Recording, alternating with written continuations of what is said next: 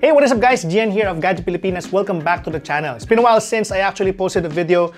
Medyo 1 week din ako nawala, no? But this time I am back, and this time we're going to give you a quick solution to an issue or concern to some of you who own a Huawei device.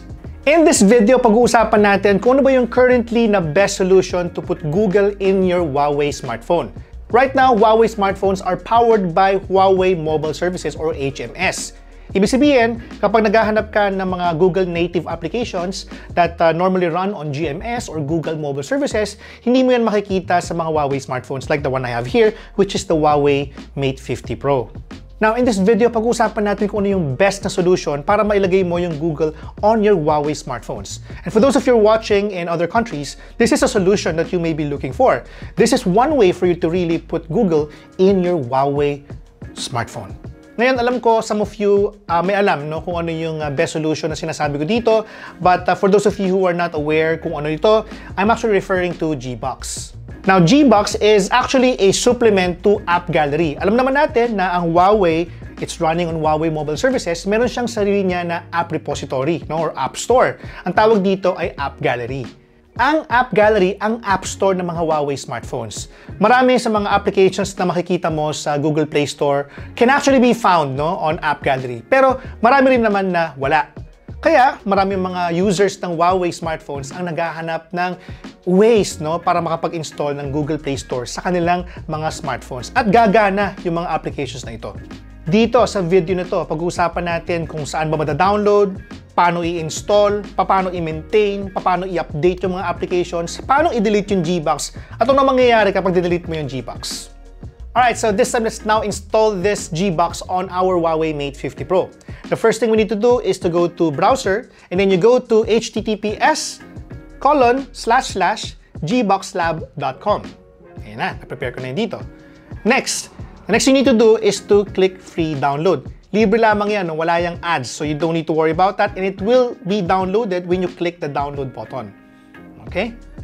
Now, there is a beta version. I do not recommend that you download that. And also a 32-bit version. 64-bit na yung ating kailangan download at a default na yan. And here we go. We just allow the browser to install it. Press the install, and it will now start installing GBox. And that's it. Installed na yung GBox. The next thing we need to do is we click Open, and then you will find here User Agreement and Privacy Policy. Now, you have the option to read the user agreement sa privacy policy by clicking the green buttons if you want to. And if you refuse, then hindi mo magagamit ngayon yung GBox. But if you accept, then you will be able to use GBox. Siyempre, may mga steps dito para ma-optimize mo yung paggamit ng GBox. And one here is, of course, disabling battery optimization. It says here, when disabled, GBox will remain running in the background. This allows you to receive timely notifications from this app, but also increases battery consumption. Next, i-click mo yung check na button and see kung ano pa yung mga na-miss mo. So far, require permissions. Click natin yan. Let's just allow only while in use. And click Allow GBox to make and manage phone. Allow GBox to send and view SMS. You can deny this if you want to, no? But one of the most important things here is to access media and files on your device, because that would allow GBox to download certain files to your storage. And that's pretty much everything. Now, there are also other steps here for it to auto-start at saka prevent one-click cleanup. Kasi kapag ka nag-one-click cleanup ka using your Huawei smartphone, ang mangyayari, baka mabura din yung GBox, saka yung mga dependencies no, nung applications na dinownload ng GBox. So, you can just simply click these things and follow the steps indicated in the instructions. And these are actually very easy to follow, honestly, no? And I never had any difficulties doing this. Even my dad and my mom can do this. Kasi step by step yung proseso. But in my case, I believe these are already running and already set up, and we're basically good to go. Tandaan natin, no, ang GBox, libre lang ito, wala kang dapat bayaran. In fact, no, even if we go through here, marami dito na mga contact details, quick feedback, and things that you need to know about GBox. No? It's pretty transparent, and that's pretty much everything. Now, it says here as well, recommended applications, and magugulat ka, wala dito yung Play Store. Because ito yung mga native applications muna na pinapakita sa'yo na Google mismo. No? For example, pinakasikat dito ay yung tinatawag natin na Google Drive. No? let's go and keep allow only while in use. And that's it. You will now be asked to sign in using your account, no? Ngayon, no, nasa inyo kung gusto nyong gamitin yung inyong personal na account. Ako, ginagamit ko naman yung personal account ko. I never had any issues, no? But if you want, no, you can use a different, no, Gmail account if you want to, for some say extra protection. But, you know, to me, it's not an issue because ako, marami ako mga binili ng mga applications on Play Store, no? May mga apps ako that I want actually to retrieve, no, and play again and use on my Huawei smartphone. And what I'm going to do now is I'm going to just simply sign in using my personal account. Siyempre, i-blur ko muna ito guys, no, yung aking details. But we'll still go and proceed with the usual process. Now, once you've logged in, magugulat ka kasi baka magkaroon ka ng notification na you're signing in from a different model phone. Ang ginagawa kasi ng GBox ay vini-virtualize niya yung environment, no? Kaya hindi niya iniisip ngayon ng telepono ng GBox na you're using a Huawei Mate 50 Pro. Kaya kapag tinignan mo ngayon to sa email mo, lalabas usually yan kapag mayroong mga security emails, no? Sinasabi na you're attempting to sign in using this particular device. You will notice na baka lumabas dyan ay Android 12 o ibang model, no? Huwag kayong magulat doon kasi that is very common. Now, I just approved it and this time I'm now asked if I will be using this device or my child will be using this device. Sa mga bumili sa inyo ng mga MatePad, no, na ibibigay nyo sa mga bata, syempre ang kiklik nyo dyan ay yung my child will be using this device, no? If not, then of course, I will be using this device na i-click ninyo. In my case, that will be my choice. And that's it. Agree. And then getting account info. At ito na, no? Ini-install na ngayon yung Google services. And that's it. Everything now is here on my Mate 50 Pro. Wala akong ginawang ibang steps, no? I just simply downloaded GBox Lab, followed the quick instructions, and that's it. I already have Google Drive right here. I just simply need to install pala, no? Kasi hindi ko pa na-install. Nakita ko pa lang siya. And that's it, no? I'm now downloading Google Drive very quickly. That's it. Tapos na. Ang maganda dito is that each time I download an application, I will be asked now to add these applications to home screen. Alam mo na dinownload mo siya from GBox kasi yung icon niya, if I click add, yung icon niya, meron siyang parang GBox na icon sa baba, no? Like in this case, Google Drive. Sa baba niya, merong nakalagay na parang G na icon on the lower right corner. So yun yung way for you to really know if this application that you just downloaded was from GBox. Ngayon, kung ang telepono o yung tablet na Huawei na gamit mo naman ay gagamitin ng iyong anak, kadalasan gagamitin dyan ay Google Meet, no? Google Classroom, available din yan dito sa ating GBox, no? So, essentially kasi meron ka ng Play Store, no? So wala ka ng problema doon dahil may Play Store ka na via GBox. Now all you just simply need to do is just simply go to one of the applications, no? And what's gonna happen is just simply attempt to look for an app, for example, Google Classroom. And we found it. Just click install, Google Meet.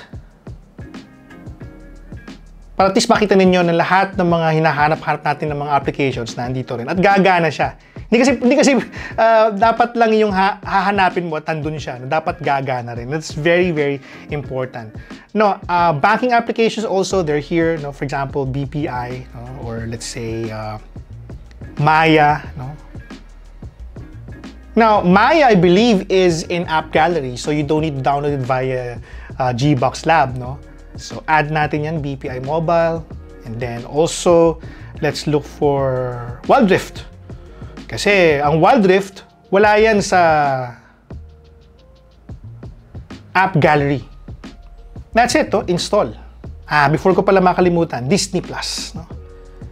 Importante yan. Kasi kakalabas lang yan sa Pilipinas. Yun, Disney Plus. And install. We're now installing it. Now we're just going to wait for these things to be downloaded and installed on our system, and we'll try to open them up. Next, what we're going to do is I'm going to tell you kung paano ba i-update mismo yung GBox, no? Now, all you need to do is just simply go to the GBox and then click nyo yung hamburger button na yan and then click nyo yung app update. And it will just simply tell you if there's a new update from GBox o kaya naman ay ito na yung latest version. And in our case, this is 1.3.26. At the time of the production of this video, ito yung pinaka-latest. So kapag kiniklik ko ngayon yung app update, sinasabi niya na is the latest version. Alright, so what I'm gonna do now is I'm going to click practice and just to show you guys kung ano mangyayari, no, if we're going to play this game, no, and let's see, no, kung ano ang performance niya even if you downloaded the application via GBox. Kasi some people say na malaki ang magiging effect nito sa inyong gaming performance or in accessing your favorite applications. So this is just going to be a proof, no, that it is really possible and there's no drastic change in the performance of your applications. So let's see. Easy, partner. So far, so good.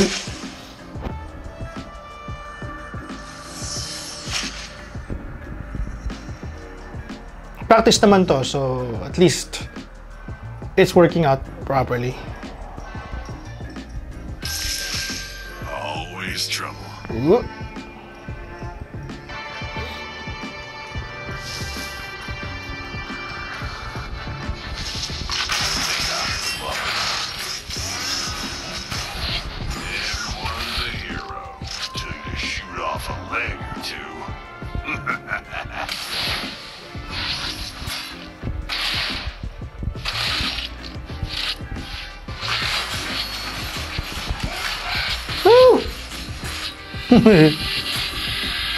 So I guess that's a quick proof that it's really working and there's no really problem even if you downloaded the application via GBox.